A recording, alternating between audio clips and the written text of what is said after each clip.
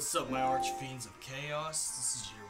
This is your king of the night, Vince Valentine EX Turk, and I'm coming here with another Final Fantasy theory. You know, coming straight to you. Turn this down a little bit. Okay, the theory is: what if Ravus Nox Fluret remained alive after the battle that you never got to see, the battle between him and Arden? Somehow he was still breathing, and then later on he was fully recovered. How would this affect the thing? Now this will make the game change a whole bunch, because Ravus being alive would change a lot of what is going to happen in Final Fantasy 15. Or better yet, there's two paths. He could have either survived his battle with Arden, or he could have listened to his sister Lunafreya and actually gave the ring and sword to Noctis. Now, it'd be kind of confusing to talk about a theory video where he's still alive after fighting Arden, because you have to bring so much up. So let's just change the whole story. What if Ravus listened to Lunafreya and wasn't airheaded and actually went to go search out Noctis? Now this will change a whole bunch. Of course, it would still kind of happen that Ravus would still go to the Magitech factory. Now he would not go find or challenge Arden. He'd probably wait at the front gate at least, for Noctis. Now I think there would be a fight between Noctis and Ravus at that point, but just to settle things. And after they get settled things, what would happen is that Noctis and Ravus team up. After that train thing that splits Gladiolus, Prompto, and Ignis up, it'd be Ravus and Noctis. Now, of course, Noctis would lose his powers, which would make Ravus a good ally to him. Of course, he'd give his father, Noctis, he'd give King Regis his sword to Noctis, like he promised, like in the notes he has when he does officially die. This would change so much, because what would change so much is that they would meet the Emperor as Theroy. And of course, Emperor Idolus would be like, well, why you betrayed me? I gave you everything. I made you High Commander. What the fuck, man? What's going on?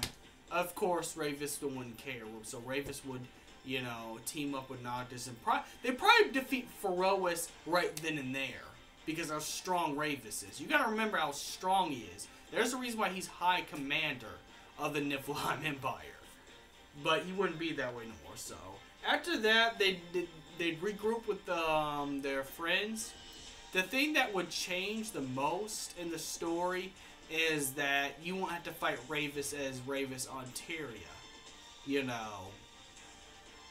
And of course, being around Gladiolus, Prompto, Ignis, and stuff, I'm pretty sure there would be no chance for Arden to kill Ravus Nox Fluret. Now, Ravus Nox Fluret would be, in this continuity, be smarter, and knows he couldn't take on Arden if he wanted to, so he would probably train 10 years with Gladiolus, Ignis, and Prompto, and Aranea during the 10 years of the Star Scourge. Even begrudgingly, he'd still be part of the group. And, what would happen? And then 10 years will pass, Noctis meets up with them. That would be the same thing like it was in the game, except the difference is, I think this time they would have even a lot of a better shot with Arden. I think after all that, Ifrit would be. I think Ifrit would be defeated. Ifrit would be defeated faster, because how strong Ravus is. Of course, it still happens. Shiva would still defeat Ifrit, so Ifrit would be defeated.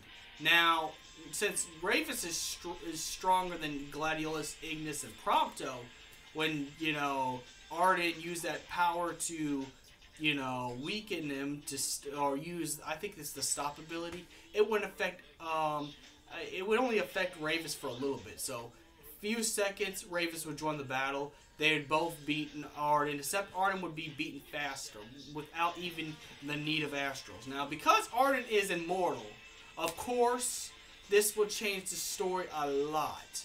And what I mean a lot, a lot. Now, what would happen is, you know, after they defeat Arden in battle, you know, he'd still take Prompto's picture with him. And, of course, he'd tell Ravus, since now Ravus would be friends with Noctis at this point. You know, even though he don't like Lucius Kylems, he would accept Noctis. Noctis would be like a friend to him, since he was close to his sister. But anyways, let's get back to the thing. Okay, Noctis would say, you know what, you can have my throne. After I die, you can have my throne, because all of them, they knew they're gonna. Now, we don't know for sure if Gladiolus, Prompto, and Ignis joins Noctis. So again, that's due to interpretation. But if they survive, I'm pretty sure they guard. I'm pretty sure they'd guard and protect Ravus as the new king. Now, Ravus would name Insomnia the new Tenebrae and make a better city. Even though he's not Lucius Kylium, I'm pretty sure Noctis would give the throne to Ravus, because Noctis has to die in order to stop Arden, Lucius Kylium from coming back. The bloodline would be ended right there, so the Insomnia would be ruled by a new king from Tenebrae, the Nox Fluret, and I'm pretty sure Ravus will make a big city, and I'm pretty sure Marshal Core, Monica, Talcon, and everybody would pretty much, you know, live in New Insomnia and protect the world from any impending evil or any future evil, you know. So any evil that comes their way, and I'm pretty sure Ravus would be a demon hunter. Even though he'd be king, he'd also be a demon hunter and try to get stronger, because that's Ravus's whole life, you know, is about fighting. But I'm pretty sure Noctis would have gave him the throne, because at this point, Ravus would have been good friends with Noctis if he would have, you know, done what his sister asked and not try to go fight Arden. So he would, you know, Insomnia would be having a new direction, and it would be a lot better.